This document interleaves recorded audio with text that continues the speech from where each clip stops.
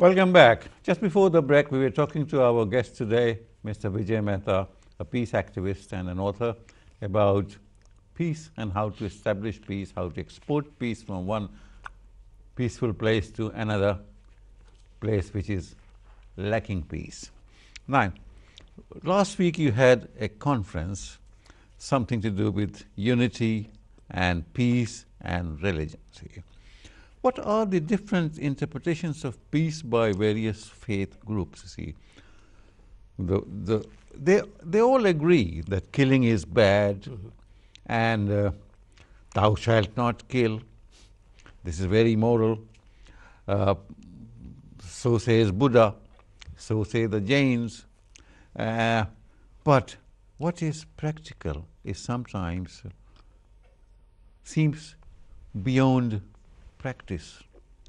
Yeah, last week we had a very successful conference on religions for peace. And we had Dr. Mark Owen from Winchester, Director of Winchester Peace and Reconciliation. Then we had Dr. Marcus Braybrook, President of World Council of Faith. And then we had Nathurai Shah, who is the CEO of the Jain Network. And we had Anna Lubiska, who teaches interfaith in the schools. She has got this interfaith movement. Then we had Imam Munawar Hussain from the Oxford Foundation, who runs the Oxford Foundation for students to curb violence and extremism. Right, right. See. So the message of all religions, the core message is the same. Right. Non-violence, peace, love, compassion, kindness, harmony, coexistence, cooperation. Of course, the paths are different. Yeah. When you say They do paths it are by different, the they do it by destination prayer, is the same. by healing the rifts, by prayers, by their rituals. Right, see. Uh, The right. rituals are the physical aspect of it, you see, what you go through. But the inner search, what Yeah. you go through inside your soul, is the same, isn't it? It is the same, yeah. As I said, that peace, without inner peace, you cannot have global peace. Sure. So it's so important to have inner peace. You have to develop inner peace by tolerance, by communion with others, by saying going to each other's marriages, religious festivals, to their events, what we called multi-faith, interfaith dialogue. So you have to do all that to create harmony and peace in the world. Right. That's the catchword, multi-faith, multicultural dialogue. See, we live in a society, it's a multicultural society. See, my neighbor is probably a Jain on one side, and on the other side he is a Christian, Church of England. See, I'm a Muslim. See, but in this rat race of everyday life, see, there is hardly a chance beyond good morning, how are you, nice weather. See, how to create that? See, with your knowledge, with your experience, I would like to know, and I would like to share it with my viewers. See, how to create that atmosphere, that where we can go beyond that and understand each other. That is, if you don't understand, then the people are always suspect of something that they don't understand. That's true. Gandhi said that the core message of all religions is non-violence, love, compassion. But he said to know another religion, you have to read that or follow that religion according to the followers of that faith. Because you are an outsider. Right. So if I try to, like I'm a Hindu and you are a Muslim, so if I try to get knowledge about Islam, for example, I need to say to myself, this Islam is a religion of peace and brotherhood, Right. And I have to read Islam from that angle. Then there is a chance, there is a possibility that you will be able to get the fullest benefit or the knowledge of that religion. Right. And same, the Muslims or Christians or Jewish and other religious people have to do with Hinduism. Right. Because at the core of all these religions is the same, as I said, love, compassion, harmony, unity, reconciliation, peace, etc. This is very nice on piece of paper or on books, you see, but it's not happening. Now, Where is the problem? problem is that when religion is tied up with violence and extremism. So Isn't the it- saddest part isn't just diabolical. This is is not diabolical. possible. Yeah, the saddest part is then people put two and two together. They bring extremism, terrorism, and they combine that with religion. Confuse it. They confuse it with religion. So that is the violence in the name of religion. That is the duty of spiritual leaders of all faith to go out in the society and say that this is not religion, but these people are preaching is hate, divisiveness, and the religion, Islam or Hinduism, or for that matter, Christianity. Or Christianity, it doesn't preach that. Of course, if you go back in history, there is a problem, there was a problem with religion because they used to conquer countries impose their religion. and import their religion or convert them to Christianity, Islam, yeah, or other. But if you go to the modern times, that's not the case. It's the case is to live together with other religions in harmony and peace and reconciliation. But what is practiced is not harmony and peace, you see. And I always think, where is the problem? I mean, we were talking about arms race. We were talking about, I mean, the world is couple of nations on this side, couple of nations on that side. They have got nuclear armaments, you see. Now, the nuclear club does not want new members, you see. They're always suspect of the intentions of the other party.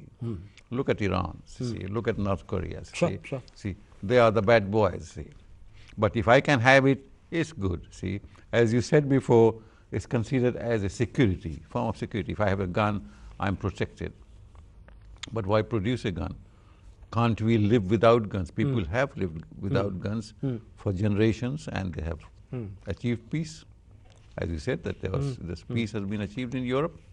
And if it can be practiced outside, the example can be set. See, you said the spiritual leaders can convince the members of the society. See, how can you convince them when people are at war? See, isn't it by most of this? You named Gandhi.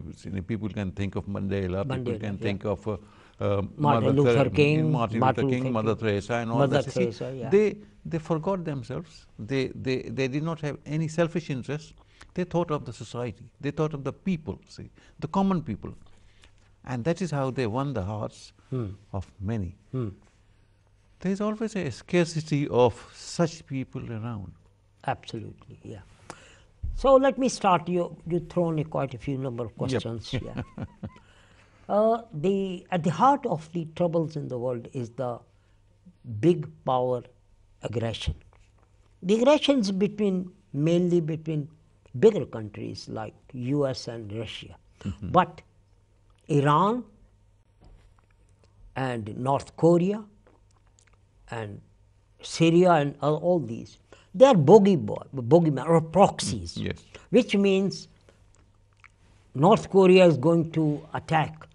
You know, it was quite funny. This foreign minister has resigned now, the fallen, and he said, we have got a threat from North Korea here, sitting here. I mean, it can't be more laughable than that. And And it was like Tony Blair's 15 minutes. yeah, that's that kind of a thing. And anchor after anchor in America, and CNN and other, they report that North Korea, we got a threat. They have just produced a weapon which can hit anywhere in America. So that is the sure way of starting Third World War. The point is that when I say big power aggression, US want to have a strategy of controlling the world, controlling the resources of the world, and having hegemonic power to itself. Same is the problem with Russia. So Russia is helping Iran, Syria, Turkey, all these. So they become bad boys in the eyes of US. Yes. And the Western powers like France, Germany and UK, they are complicit with the US. So all the West and all USA are against Russia, against Iran, against North Korea. So because of the fake news, people it's like are brainwashed. West and they. Yeah. They're brainwashed and they don't get the real news. So unless and until that is one problem has to be solved, that people need to know the truth, where the truth lies, and then they can decide what to do. And secondly, there are other problems relating to war. One is the inequality, the gap between rich and poor. North-South. North and South. As the Oxfam report recently said, 8 people in the world own as much wealth as 3.5 billion in the world. Half the humanity owes as much wealth. The rich are getting richer, the poor. So there are going to be a trouble unless we have a just world. We have to work for a just world, for social and political and economic justice. And the other are crises, we can say climate change crisis, then we have got terrorism, then we got we have all these are overpopulation, migration problems, 65 million refugees in the world. All these problems are tied up. That's why there is so much chaos around the world. But then again, if you see, there are ways to deal with these things. Yes, that's what I wanted to ask you. Yeah. Peace through resolution. Peace through conflict resolution. There are great examples that peace has been built if the warring parties who are fighting with each other, are prepared to take I won't say a gamble, take the next step and bring peace to their country. Like great example is the Colombian peace process, which just happened recently after 50 years of struggle between the Colombian government and the FARC.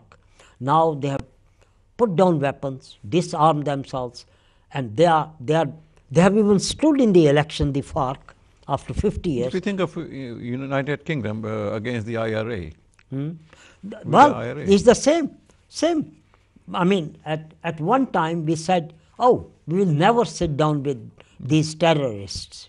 But in the end, the channels were open from 1980s actually.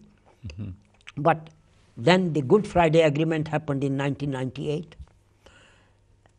And that happened after the UK government gave an amnesty to some of the people who were involved in killings and all that. And same happened that there were a power sharing arrangement in the Constituent Assembly in Northern Ireland, and the sworn enemies started to work together for the peace of Ireland, and from one thing led to another. So if you try, the peace settlements can happen, but both the tries, the people who are fighting with each other. Sometimes if you introduce a third party, that does influence the outcome, see, because they seem to believe the third party more than the direct negotiations. We need to take a break here now. Okay. And then we'll come back, we'll continue with the same discussion. Thank you. Thank you for being with us. We'll be back soon after this short break. Thank you.